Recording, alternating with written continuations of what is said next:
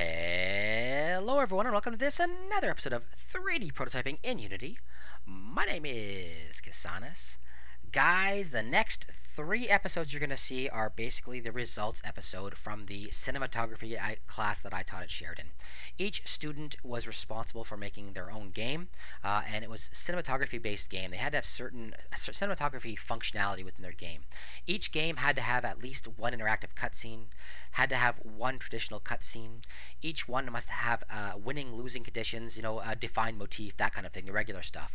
But more importantly, like I said, was the one interactive cutscene, the one traditional cutscene, one interactive narrative point or one interactive information point, one collectible, one of the standard camera effects included in Unity. It must have an asset that showed pre-rendered video. It had to have an appropriate GUI, and I think that's all it had to have. One force-based object, I guess it had to have as well. Anyway, guys, so that's what it had to have. Now, each of my students did a great job. I'm not able to show them all. Not all the students wanted their stuff shown, and it was too bad because a lot of the students did a really fantastic job, and some of the students, even the ones that did a fantastic job, weren't interested in showing their stuff on YouTube. And I don't really know why. Maybe they're shy. I'm not exactly sure why. So a lot of the games you guys are going to see, these are all the ones that the students agreed to allow me to show. The other ones, the students kind of said, no, I don't want you to see that. I had about 70 students in total, something like that. 70 students in total in all 3 classes. Anyway, guys, let's take a look at their work.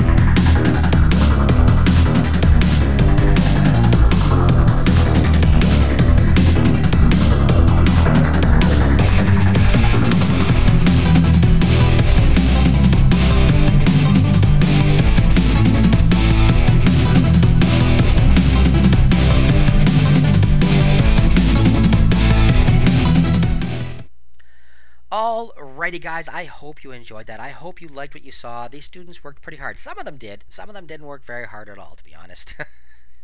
Anyway, the ones that worked really hard did a really, really good job. And other ones who skated by, well, they're going to learn the hard way once they get out there in the industry. This industry is not forgiving, and everyone knows everybody. Putting in the time and effort in your games, especially when you guys are in school, is going to go a long way in helping you out in your career. So guys, if you're out there making your games, give it effort, try as hard as you can, and everything will turn out great. Anyway, guys, thumbs up, thumbs down, comments down below, and if you haven't done so, please take a few seconds to subscribe. Have yourselves a wonderful day, everyone.